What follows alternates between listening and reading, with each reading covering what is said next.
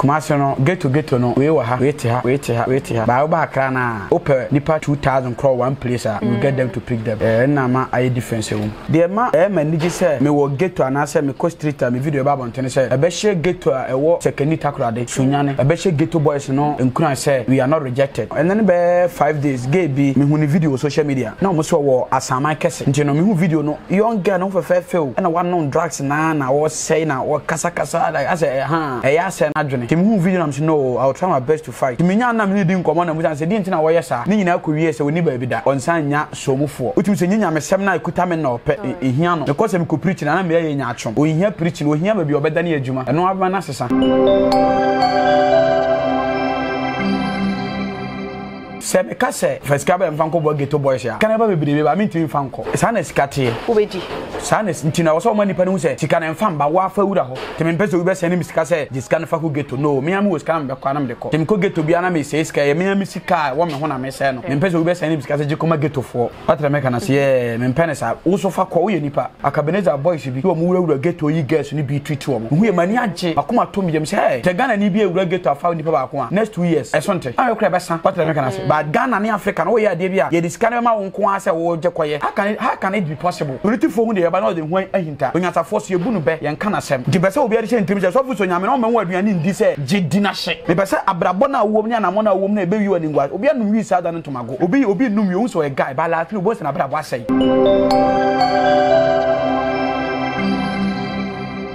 me call driver over for my scan wa my scan fanye bibia wo se ye mfa ka 150 million ye de fa ka e obi get 3 ntina me video say nya transport sika boys ne yo mo 20 de akohyehe ene yo mo 20 million de akoye adwuma de wonye ready say wo ja share me say sika wono ho because ma se mbe ma ghetto fo aduane adi me ba se de opese wo jai wo sesa o mpese wo be se no ho wona me boa no te me kuta 200 million kwa no me boa obu ghetto a me fa mboa de wonye ready say wo say your boys bebre a ma musika but o mo ahia kra mpona o munim say tofo ma we 50 million tofo ma 20 million wo de bia mba meto wi na mo ahye meto kensa sam mo ahye tere be ya ne 20 years mesa ba biem na wa say kra sesa na wo pe no na wo boa me kasa bu be de a kire nipa bia wo ba bia wo hwe me yewura akofo ade send me 1 billion se sia say me fa mo ghetto fo mo se mesere ti say nkofo bi na me de ama o nya obi an do man o mo metna ma obi but we benya 20 cedi 5 cedi 10 cedi na ebinum nya 50 million 100 million 200 million to bo so mo 200 million 100 million ni nyina nkofo a abrabo wo mo ni so mpeso mu jai e na mo 20 cedi 10 cedi nkofo mo nya we ni so mu jai o mo de o mo hye asai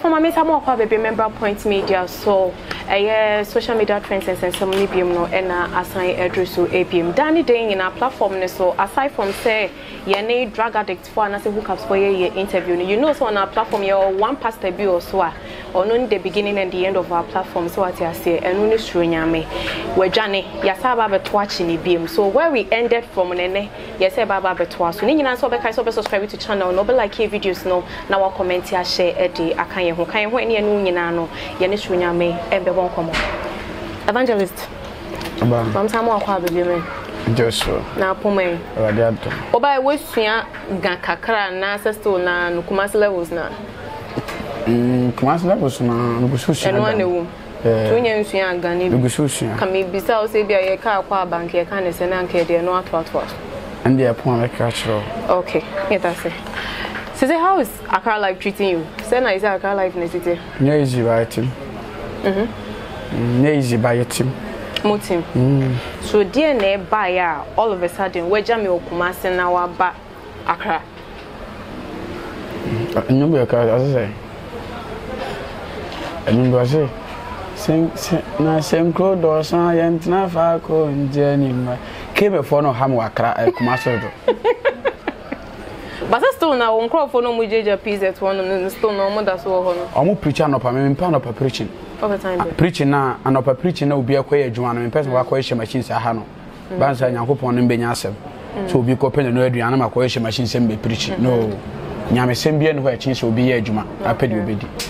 Me pe nwumere tam obi apon na nipa etwam na me so me ginam. Na me kasa nti obi kofia na wate asem ba ko. Ba no pa na obi ayi si return ne ma na me nko preach dia na me ha nipa. Are you sure say like who near Accra because they who say yes Accra who gain in a big. They big. So how gain it big no one spending a big. They na gain in the big. Na we in a big. Sika na me nyeska. Huh? You mean nyeska? Oh but the moment I like we be moving from Kumasi so we be busy with her permanently no sana etie. Yeah. So oba bepe sika sa hase na bibia o so as I say. Aha. Ba me de me nyeska wa ha. Me ba se be ye ready adwuma.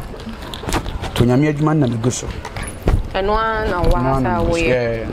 And ne say Accra hase ni Kumasi de no difference o man na say difference how for so receive you come. Oh. Difference nim bebre de. On say baby am ko bia eje me. Yeah, but the amani age Accra ho ne say.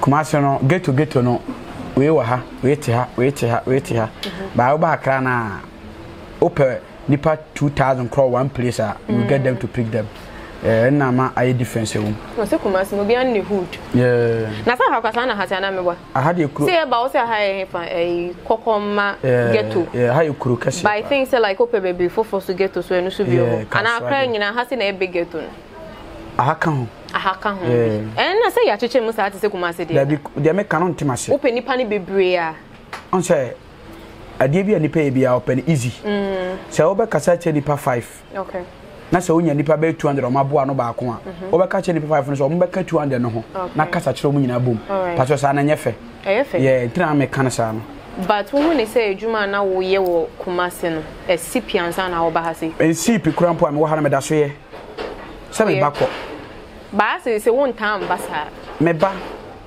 How many times? Oh, me free Kumasi be less than 2 weeks. And Kumasi disciples ne be ho. Yeah, me was so for so Kumasi o me adwuma. But I don't think say you who say nkofo call all out say yeah, Suro Nyame disciples, Suro Nyame kwa Accra na ye ne aba be na 90 years so no. We are trying our best to be viral. Say yes and so my say enko fans. Na say wo je fan, dey o ye fans. Me je fans. Oh sure. Dey ma manage say me wo Ghetto and say me co street me video ba bon ten say ebe she Ghetto a ewo second takrade sunyane ebe she Ghetto boys no enkuna say we are not rejected because I'm here na sunyane me call no next 2 years ya because say Ghana so that's why video oh so for sunyame o say we Ghetto boy I won yera nyame do nyame otra me kana say so I'm always proud say my video to go viral as well. Okay. All right. And last time I was officer I won ba biem no dey no na oni meeting komo bi wo say sikasem ho ye den pa ama say we account na 0.00 yeah na enkrofo ti me frel instead of say like e be obefo say so for preaching near me the panty jibe 2000 show ho no o can we so for na me pe wa sample no akate phone no so say na wo ba Accra na sikasem na ye okay and still na it say na wo complaining oh sikasem no at the said net here na but on some say I do na me no nipa obukwa kwa san say on nikodi nkomo on fi na kwambo na cho so pa adwuma ye okay na no and then be 5 days gay bi me hu ni video social media na mo so wo asama kese okay ntino me hu video no young girl no fe and one non drugs na wo say na wo kasa I say ha ya say na dwene tim hu video na no I will try my best to fight timinya na me di nkomo na mu say di ntina wo yesa ni nyina akɔwie sɛ oni ba bi da okay on san nya somufo ntino utim sɛ nyanya mesɛm na ekuta me na opɛ ehia no me kɔ sɛ me ko preach na me yɛ nya atwom ohia preach no ohia ba bi obɛda ne adwuma ɛno aba na sesa ntino anytime bia no sɛ menya support sɛ bekuta me mu sɛ sɔfo ukonya boys o mo ka sɛ o mani o mo pese o mo fro makwambo no ho mo gya nubane fa o mo gya kro no o mo pa adwuma ye be sɛ o mu a ebeboa ama ye nyina atwe ye nuanom a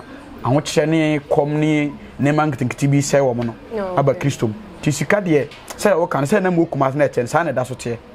But from the time I was started me up to now when you support how pay menya support am pay up till now yeah at the ebi bana wa witness kan so na se bi mbakra me mentena sa de na witness kan minima de kro witness kan se ba na wa fedi o mama wo mu ana fa mo mo ne boys are dey mo we fa boys din ko gisika me so person obo a me de nipa na bebere.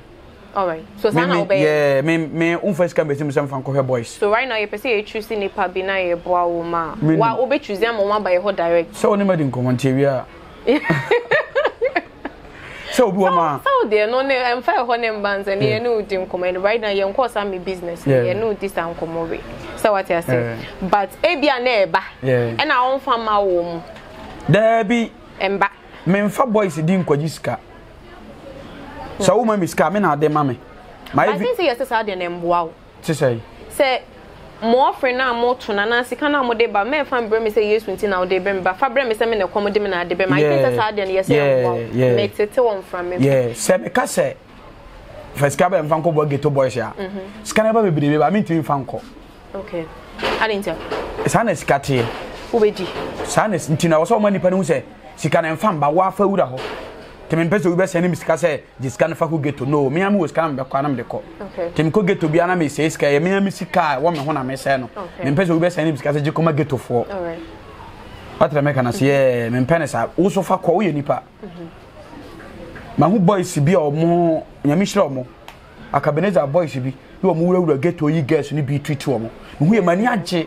makoma to me dem say hey te Ghana ni bi e wura Ghetto afa nipa ba ko a next 2 years esonte ayo kra besa what let me can say but Ghana ni Africa no ye ade bia ye discan ma won ko ase wo je koye how can it be possible temi men kazo bi anse nem scan fan ko ma Ghetto fo me nya scan be ko mo am da ko mo me de be so to me la ko so to mo me ko rever wo fo o ma ye scan no wa ma ye scan se mfa ye bibia wo se ye mfa mfa ka okay so 150 million ye de fa ka ayo bi je 3 say scan away that scan ya spread it ba be bibia to mfidie anti asana yeah asan dey na na sign enu ntina mbayo go be jode na 150 million is na 150 million modi is come out some imagine kuma se moje no akra here yeah from above for sorry them to and I make say ntina me video say nya transport sika boys ni o mo 20 dey akohyehe and o mo 20 million dey akoye adwuma dey when you ready say wo ja share me say sika won ho because my ambassador be ma Ghetto for aduane adi me ba say dey o pese wo jai wo sesa o mpese wo be say no ho no na meboa no temi kuta 200 million kwa no meboa obu Ghetto ame fa mboa dey when you ready say wo say your boys we bre a mama musika but omo ahia kra mpo na omo nim say so for ma we 50 million so for ma 20 million wo ye dey bia mba meto wi na mo ahye meto Kansas am ahye say dey be ya next 20 years mesa ba biem na wa say kra adintia sesa na wo pe no na wo boa me kasa bu bedi a kire nipa bia wo ba bia wo hwe me okay so riti fo hu dey ba na de hu ahinta onyata force ye bu no be ye nka na sem di be say obi a de che ntimi so fu so nyame na o ma hu aduane ndi say jidi na hye me be say abrabo na wo nya na mo na wo na ebe wi wani ngwa obi anum wi sa da no tomago obi num wi so a guy ba la three boys na abrabo asai na ma ba say no ade na wo ye no chi hu firi mu amboa na ma abrabo mra wani so tu tu mani so pa adwuma na me wo mboa na me de aboa ba me be ka kira wo ne next week me ba na say da wo tesa na ote next week ba say da wo tesa wo say wo de opesa wo say na ma boa because me mbo wa trimodin 20 city 10 city say wo mpes ka kase na saa no ekonya me asemo enye bone ntia why are they me dibem ba nipa na kasa kire no say wo boa ne say won say me mbo ne say won say nipa na kasa kire no o nyansafo e be kasa kire wo no a okay yeah on temase agisi awie interview na sana watemase enti ho no my enti because opa ma dom yewura akofo ade send me 1 billion se sia say me fa mo Ghetto fo won say mesere set nkofo bi na me de ama o nyo obi anodoma no okay by omo metna ma obi abi but we benya 20 cedi 5 cedi 10 cedi na ebi manya 50 million 100 million 200 million to bo so mo 200 million 100 million nyina nkofo a abrabo wo mani so mpeso mu jai and mo 20 cedi 10 cedi nkofo mo nya we de so mu jai omo de omo hye asai okay sana mpesa me kire wo ntino ubuda se nkofo nsane misika ana menye sika no me nka so fa sika mna mfa nko Ghetto me am sika na me am sika na me de ye ne mpor ma kire o se me select because me ntu sika ngusa me boa wa be 6 months 7 months 8 months na ma hu se still the alternate out here best e best na ningu ahye kra ma me Ghana for be ka se so for onye serious what let me can say yeah obi a wo what let me can say so have to plan and take action but you can kanya me say boys amanya omu nyina na ye nkrofo a omasi kwan so say omu pese omo sesa boys amanya omu nyina ye nkrofo a omasi kwan so omu pese omo sesa okay and na ma ni age say right now yen kasa mfa kokoma Ghetto ha say enipa dodo say na right now no hu ne say no wetimi ayi and dem mintimi nkan sa question wo busa na mbuafu me de hu nipa dodo a me kasa mo sakra na sa wo say wo hu na wo ba social media minti obi ya masturbation minti obi ya drugs minti obi ya na every around Ghana even outside Ghana we are not talking about Ghana yes kokoma na kokoma de akan na sa wo say wo hu no me hu o pastor men kan say wo disciple ya tattoo on the suru kwa kusini for me so nim so wasesa me yeah can you first point him out so na asesa and 2% na me pointed na we kom na tre me to my son na me sesan wo wo de wo kwa ne beba because me busa my son na me sesan say you doubt o kakra that yes me she yes of course Mama lighter menya complaints baby yeah mo so nya complaints baby some me friend me catch yeah and menya complain ba ko me nya complain me say me ba ko me ba hwe so no say me share na start tuntum ni we ya me from me catch say me she ho no me pese no ya no topic no be another topic on this me say no kra me she o she o mo ka say me num de o me ka be true. Is it true that we will come and I de? No, I de. Oshi. But I don't praise myself for people to say you are good. I want God to sign me, not human being. So if you say I'm a smoker, now God knows I don't smoke. I don't have time to debate you. No. So the original be a gentleman. No pa boni bi we asi bi apa ka say me gay, me lesbian, me cromfo, me de nya fana make say oboy no. It's true. We are lesbian. Yeah, bibia me ye. We are lesbian. By nyame na otis osoro no. Me she. Oh, me say honey, ye beba sa topic in so benye right now because like I know so ye topic on it on ye pese ye hu say no. Ona wo sesa o man no mo na sesa so what I say. Honom no. Ye bedi kan aba honom. So right now, say na akra adwuma na nkasa isiko. Nyame adom. So say days now they call preaching and I said oh say I share the debia ko moko eh see nyame ado say nya ba bia first Sunday of every month be and you share me ya sorry okay yes soja ba yeah the whole Ghana Ghetto kese pa the whole Ghana met my the whole West Africa because honum na I can't go deep but honum no obi a onim obi a stubborn across Ghana there me can soja ba or you know what I mean okay yeah you see on the first Sunday of every month be share me ya sorry yeah see ya nya drums yeah high keyboard okay ya nya bass yeah aka speakers ne man kitin kitibi to ba na ya ginam ya sorry opa no then right now what ya sorry say me tia soro me tia soro I think say master ni yenya ni din Word Gangsters Church no a different name me master no Word Transformation and Rehabilitation International. Me mas asort na yet in the Word Gangsters. But the Ghana for so their man and I want to. Na the Ghana for the man na mefa. Ko check it. Me dia ba na. You go dimlete ebisa because first of all, Reverend Obofo kra the man. But no ma Rehabilitation International Church. And we mo ebi mo so the Transformation and Rehabilitation International Church aba. Ason did the Word Gangsters Church. And they say do mo dia baba ende. Una dia me tema so. Rehabilitation what you say. Me fa me ho. Me te master ma tudi ni wo te ba bi sa wo be sesa din no. Na say word gangsters ya te asio because like you are dealing with gangsters. But these gangsters are people that you want to transform. Person also sound wo. So that's the transformation. And as a nipa no smoking na o get addict na wo twi free man. And no say nke ye doctor say man ke de na call rehabilitation center for transformation. I didn't think me fan kan na wo te ba bi person chan de kan. From the account. Me ma to aso ni din awie. Me ye de adwuma. We journalist. Me de ge ko he. Ne de nkofo beka. Entin one. Anna. But near the Omo can me. I saw the Word Gangsters Church. You saw them on Obijimia, never jai preaching near Bonasum. So I said the last time we talk now, yes, Odomo. I saw them at a room called Sunday school. Still now, Moko Sunday. Odomo that's so sorry now. Yeah, Omodaso. Is your one a coin Domoko? Sir. Omoko sorry when he found out Pentecost now. I thought I won't Pentecost was him. I'm Pentecost. What say? What they do matter on my platform? Mean do a matter. Oh yeah, I don't sort them. I'm against certain things they are doing. There are a lot of things the church are doing now. It's not real. But it's not clear. The rules and regulations of Pentecost church. Yeah. It's a bad wow. Shentina Memfa the Yameka. Minko ya de obola so fanko to dan yem emo afimo che dan mo ye fin na me de makoye de afri ball aso de ba dan ma was say me pra dan nim okay ti se matima ko preach na say boys no me de o mo kwa asori a se fort wa so no ma e was say me ye dey me ka ho asem me bo ho say me ko gumu sa ma say me che commander ball no so ankaye but why social say the name Mexico na sorry no betimate aw I don't know who say me o say at first now me pese obeka say me ti asori enter me bisa me pese me understand me pese obeka say me ti asori okay asori be na first Sunday of every month bia no mushia the whole year na be kwa asori 12 pe at the month bia e baako month bia be kwa baako nti month no we dey can the days na come be there omo be there say da bia na yan kwa asori say ye dey bia but at least every month bia kwa asori baako mo gangster church yeah once a month it's there say 12 months 12 months ni be kwa 12 times yeah Nasa and one Sunday no mo be kwa na no 24 hours and there be 2 to 3 hours per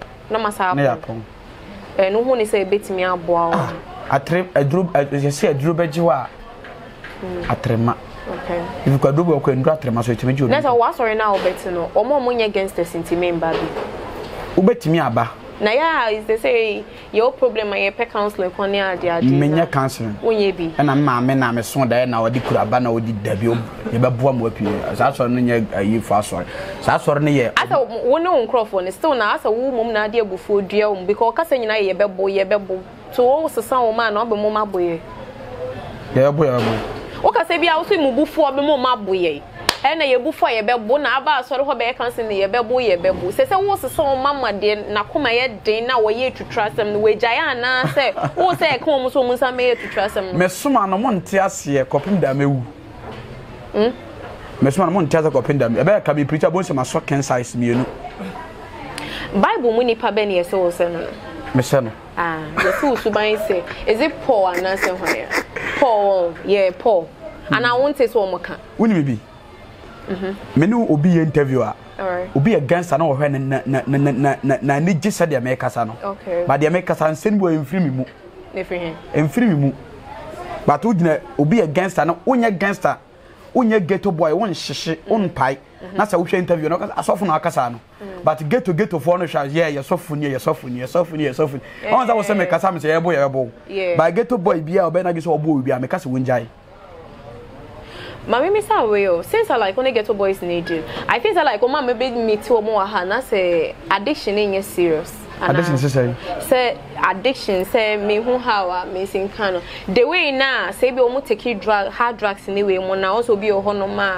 taking this animal name as we mo de ente sa enu nti na me adwuma na ye easy na be o me onkrofo bi o ho no ma o pese me pese me do mbrel o pese o hu o mo a form o pese o hu o mo a form enye se pese hu ye pese hu se sankrofo no oni o mo yin like eye den ma wana so eno so timi mo ye ne simple enye den the den wo bi sikasem ba enye den sikasem and almost situation is say na tie de wuntimi so de o mu hia ya Ghana han Ghetto boys no 99% de o mu hia ya adwuma ba bi o mbeda no but I think onkrofo bi o hono ma the first need treatment before adwuma ne yeah let me tell you the fact okay nipa na otuti na mana be ja address no uwie ne wa mana adwuma na bi obeda me ma tuma be kono san ho yeah so nya dene mame okay tina meka iska se na meba na dene bata nya dene no yeah but say na o si raise fund is say oma megjae no wonye nya adwuma ma wo ba wo be didi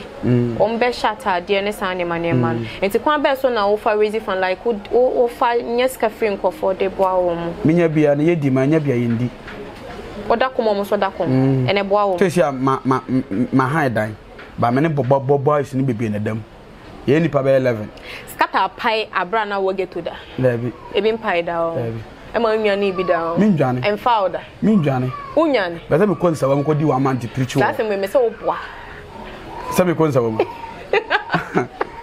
unjindi o emfa where sure where sure so go try anka ye ma wo ndem nke be sheda mo akọ remand kakra bi aba be 1 month yeah 1 month where sure o squad ne bi adem da me sure say definitely bi adem da o ma wo bi so mo say dey city na me madam da na funa me ko bi so bi so dey na san ndemu na akodem na hu ni say ja na di ndemu ye bisa o mo dey na di ndemu me pe ba ko bi ne say mom Who me serious one you be no na kwa try shaba. Na me for that. Me saw the one on the me for that Central A4. Central Police Station Kumasi. Central Kumasi, Central Prison. The computer say A4 room no e convict and say roman. Na say me share convict baby okwe na me person ka akohodu. Na me say ma A4. A4 no e fa nipa 119. Okay. But me down e fa nipa 300 and something. Nti he fa na me call. And no spend it best on.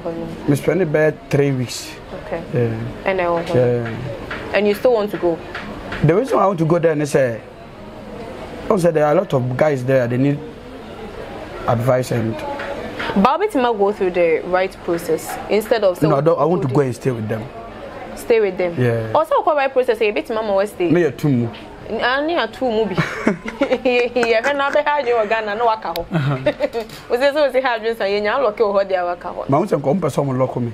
Sawo. Adoko yede. Men get she but ma hu bibi. Oh bibi. The other time oba mo na see atu bibi abo. Me see atu de na bo me. I know kasa na we fiana. Oni make kasa ya careful. What me see atu de na bo. Me fi asemo. Me see atu de na bo. Dey no oba me cameraman wa ha say oba wo see atu bibi abo.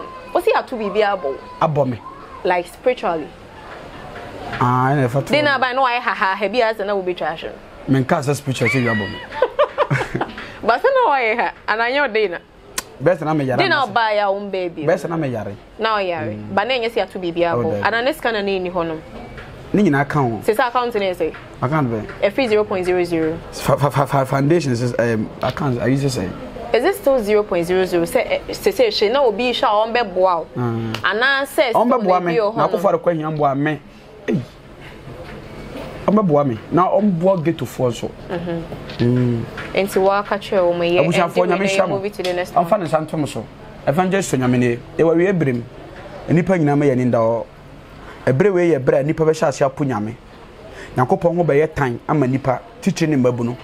Onyame ho be ye tan e de ama nipa. Yakopon ho be fu no nipa. Ben hia na wo kra obetima gina. Matthew 24 verse 12. O se bre mu ye bre bone. Nipa bre be hwe ase ba de obetima gina no be hia na henche. Kemhwemo onyi na ho na ma Kristo ho akono mra mu na do awurade. Me say Ghetto boys, street boys. Che endu bone fa ye njai. Nyame amba o se e mese ye ho. Obi afa endu bone sa ne nene magu ase ne wo fa ase for fe ne he enye fe. Don't go to that point. So mo ni bra ho so na ho de wo ye na mo ampese mo bo Ghetto for so mo bo Ghetto for and seniska ma me say wo de seniska me fan ko Ghetto pa cho me serew. Don't send me money that I should use the money go Ghetto and preach to them. No. You enter there yourself and give them money to go and work. God bless you. Okay. Obi said this is just the beginning of the interview. So what I say? We so right now you better dig in personal styles to be home. And my wife you say DC a still na monitor platform no na you mfa dia kan enye de embro. But I so be subscribe or be like videos na wa comment share their my